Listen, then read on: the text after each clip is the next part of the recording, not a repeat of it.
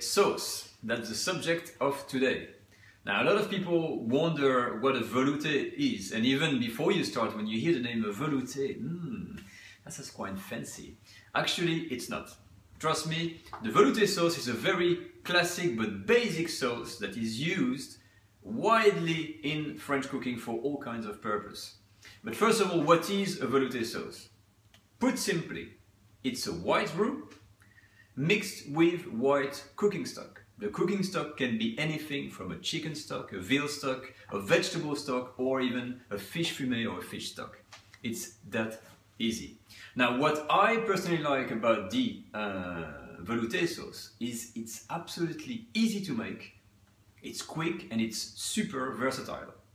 I mean, that sauce can be used on its own with white meats. You can use it for soups. You can use it to improve existing sauces, just a touch of it to add some consistency. And you can even use it for pies. Make it really thick and make a fish pie, a chicken and mushroom and white wine pies, and all kinds of preparations. So it's really, really a great thing to learn. So let's have a look. Let's jump on the stove back there. I've got all the ingredients ready, and let's make a French velouté sauce. Everything is set up to make our velouté sauce. As you can see, I've got my stock here, which is today I'm using a chicken stock that I've been boiling on the side. I've got my specialty pan here.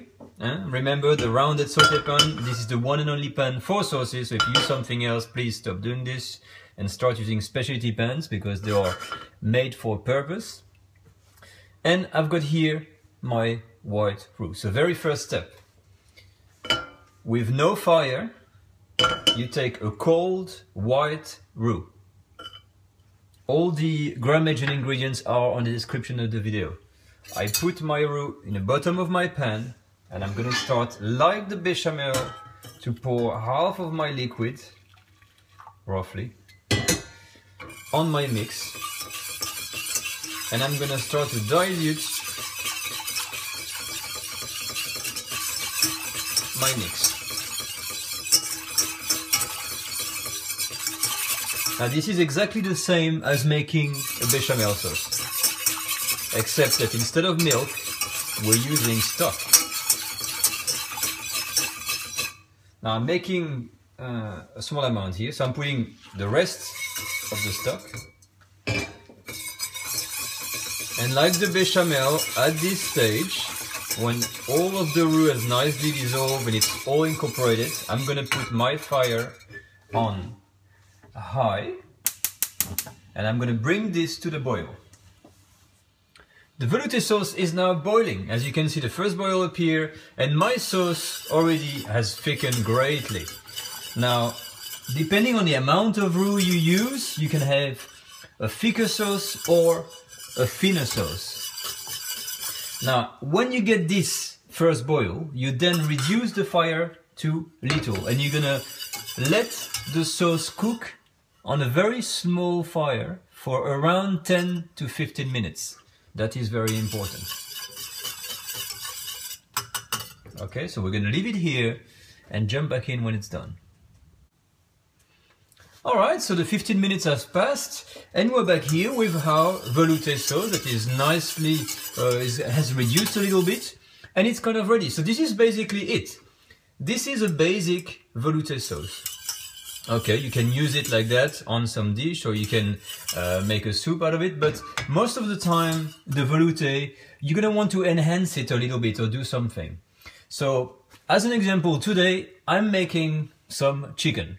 And I decided to use my velouté with a chicken stock, and I need to enhance it a bit because like that it just looks, it's a bit boring, you know, it's just like you want something a bit better. So first thing, I'm gonna add the seasoning. So my stock is not very salty, so I add a nice amount of salt.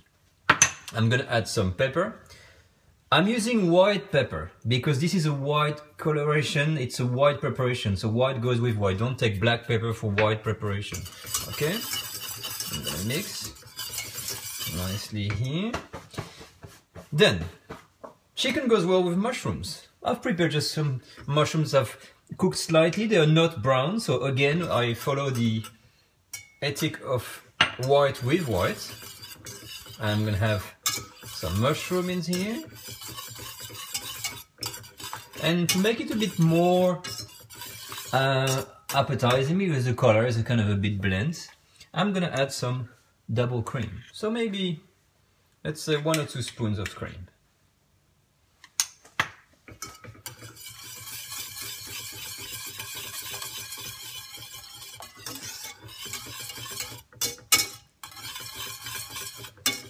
Okay, so as you can see, that sauce starts to be much better looking than what it was. Especially the color, it's much more inviting. If you want, you can even add an egg yolk, in which case you don't want to boil it, just if you boil it just for a few seconds and then you put it off the fire. So egg yolks is difficult to handle, so I'm not gonna use that right now. And this is basically it. I can add a touch of parsley maybe. I think I've just chopped some behind. Okay. We are cooking after all, you know, it's good to do techniques, but that's just to give you a little example of how a sauce is being created based on a velouté. And there we have it. Okay, so this is, for instance, a mushroom velouté sauce. So that I'm going to be using for either a chicken and mushroom pie or a chicken dish, maybe with a poached chicken, for instance. Alright, so it's very easy. You can try it at home, try it for yourself, and I hope you enjoy it. And I'll see you next time. Bye bye.